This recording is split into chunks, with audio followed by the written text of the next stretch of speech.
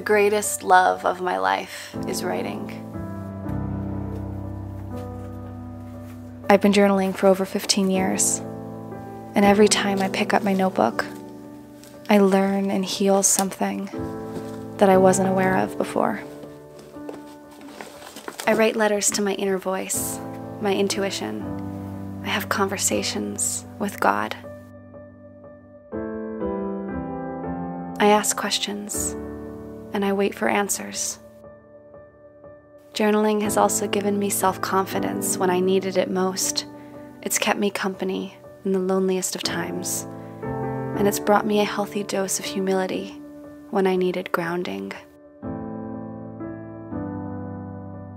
The simple act of picking up a pen and using your hands to move thought and emotion out of your body and onto the page is immensely healing. Journaling is a form of acknowledgement.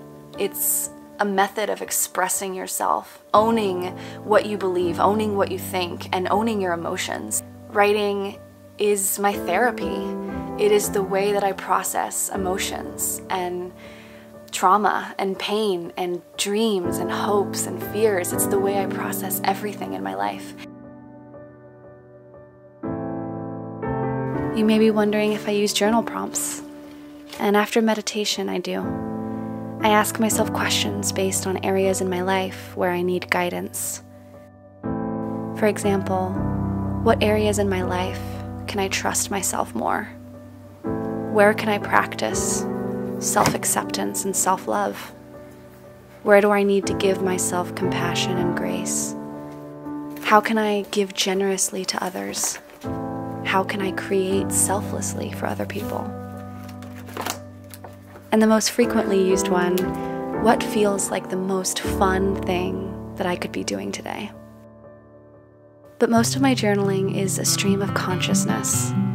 I observe the world and the people around me, the animals, nature mostly, and I record what I see. One of my biggest simple joys in life is just sitting in a cafe with a cup of hot chocolate and a notebook and my favorite silky click pen and just watching the world around me. I'm very inspired by the poetry and writing of Patti Smith. I write about how things challenge me and help me grow. I write about small, simple moments in my daily life or in my travels, moments that have impacted me, conversations with people that have helped me see the world a little bit differently.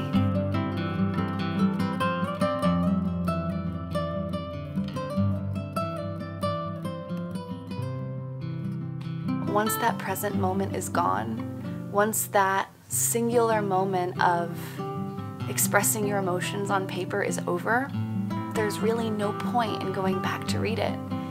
Today, I don't reread my journals. I don't go back in time because a lot of my childhood was painful. A lot of the experiences I went through in high school with all my emotions, it's not worth reliving. And so I don't like to reread my journals, and I like to be here in the present at 26 years old. And I don't like to look back because it's not in the now. And my future is created from this present moment, not from 10 years ago. And I encourage everyone, no matter how old you are, to pick up a journal and to start writing. Start writing your thoughts, your dreams, your fears, what you're afraid of, your anxieties, the things that keep you up late at night. Write to-do lists and pro-con lists and take little Polaroids and pictures and fill your journals with your memories. Hey! All right, let's move all of these bad boys. Okay. Oh my gosh. That's exhausting. Now we gotta move all these lyrics, guys. Check out all these lyrics of songs and stuff. How funny is this? Oh my gosh, it's crazy. A lot of Aerosmith.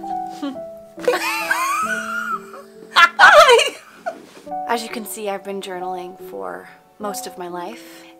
I remember when I was 8 years old, I would sit on the curb of the sidewalk near my house in my neighborhood in Imperial Beach, California, and I remember writing as an 8-year-old girl all the observations that I saw in my neighborhood. And then I very quickly wanted to become Harriet the Spy, the 1999 Nickelodeon film, and I remember really connecting with that character and finally finding someone near my own age that loved writing as much as I do.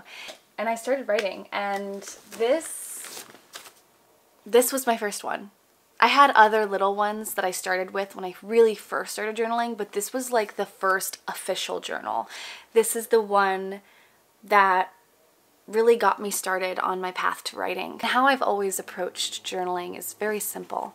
When I started out as a kid and a teenager, I would write about my day. I would write about things that happened today, conversations that were had, things that people said. But as I got older into my teens and then in my early 20s, I started writing about my dreams and my hopes and my fears. And when I was a teenager, I did something pretty wild. And I can't believe that I knew how to do this back then, but I would write about things that I wanted in the present tense as if I already had it. And I would write about how I felt having those things and experiencing those life experiences. You can see, like, I would make vision boards in my journals. And I would do this throughout my journals. I would cut out pictures or print pictures from Google Images or Pinterest, and I would paste them and put pictures of things that I wanted. I have like flowers, New York City, a role that I wanted to play, writing, journaling, Audrey Hepburn, Backpack Europe 2016, travel.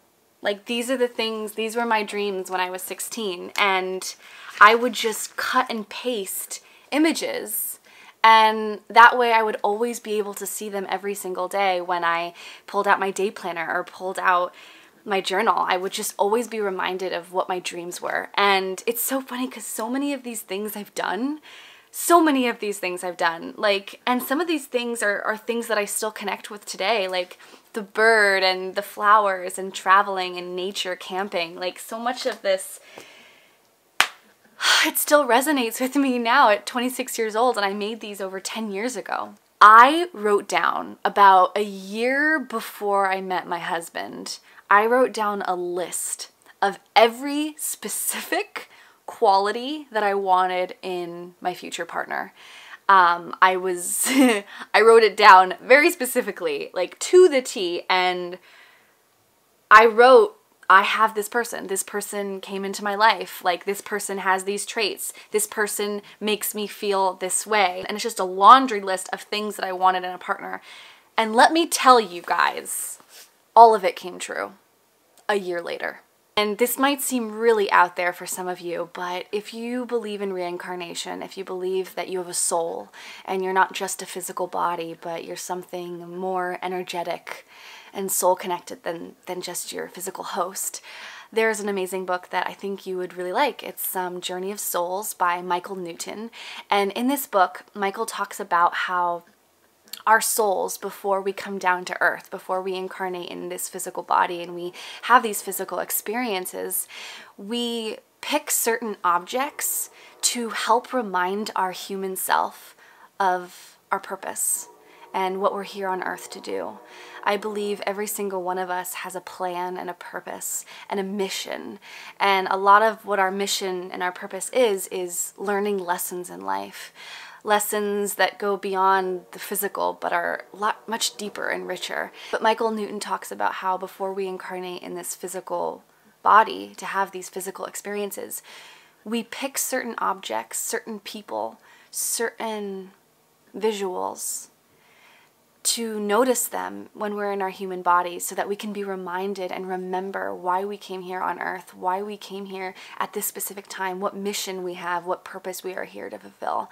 And I believe that one of my totems or my tokens, the little things that I was supposed to notice in order to get started on my own journey in life, was a journal. It was a journal. When I was 7 or 8 years old, I went to a friend's house and her older sister had a journal just like this sitting on her desk. And I remember seeing that and it felt like the world stopped. It felt like time stood still. And I knew I had to pick one of these up that day. I knew I had to ask my mom to drive me to CVS to get one of these composition notebooks. And that night, I made one. This was the one I made.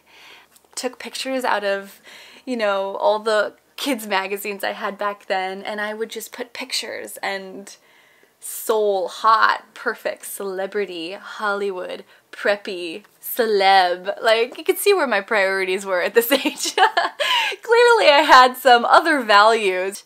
I encourage anyone of any age to start journaling. Start physically moving your hands and physicalizing your emotions and your thoughts and your beliefs and put it down on paper. It can't hurt. It can't hurt. It's for you, and it's private, and it's personal, and there's something sacred and special about journaling. And I'm so glad that I started doing it at such a young age, that I have all these journals. I wanted to share with you guys my journaling experience, what my life has been like because of journals. And I can tell you, I would not be the resilient, strong, and optimistic person that I am naturally today if it weren't for journaling. Journaling has helped me process my emotions. And for anyone who is a very emotional person, journaling is therapy, and your notebook is your therapist.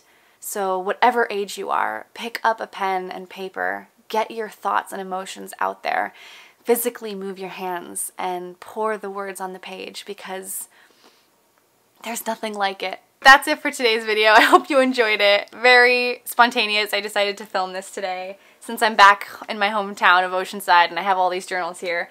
But if you enjoyed this video, please be sure to give this video a thumbs up. It really helps to support my channel and the continued growth of Simple Joys. And leave me a comment down below if you also love journaling. Did you grow up as a kid loving journaling, or do you want to get started writing today? Tell me below. I'd love to hear from you. Have a magical day, my friends. I am sending you a big hug and lots of butterflies. Bye!